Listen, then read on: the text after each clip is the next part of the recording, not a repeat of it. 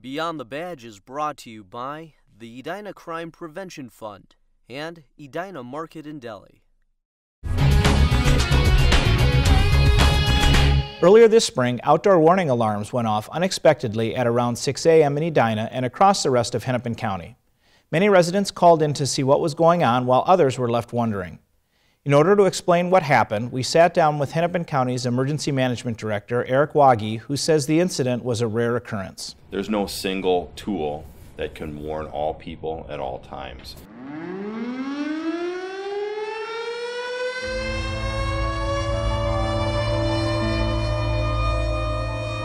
We call them outdoor warning sirens, and we call them outdoor warning sirens because the intent is that people who may be outside can be warned by the system. The outdoor siren system originally came from World War II. It was a system to notify people that an attack was imminent. Cities locate them, purchase them, and maintain the individual sirens. Together, they form a county-wide network. So we have 263 sirens currently, and that number is growing across the county. The county doesn't own any of the sirens.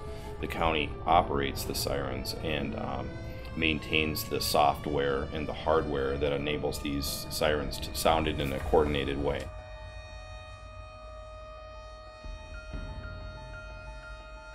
Part of the network requires that each siren get a time hack every day, a chronological, synchronization. So they're all knowing what time it is. So apparently, when that signal went out, instead of a time signal, a alert signal went out, and so they all activated. We don't anticipate having that happen again. I think where people ended up getting concerned is that 2 days later we had the statewide siren drill, or tornado drill, which is a thing that all states in the tornado belt do every year. People were like, hey, why are all these sirens going off? So part of that curiosity did lead to people learning more about sirens. Actually, most people took the correct action, and they actually went inside and got more information, and that's exactly what we want people to do.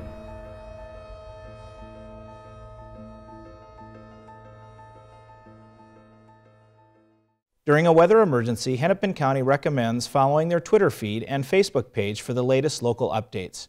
Residents may also want to check out the National Weather Service's website as well.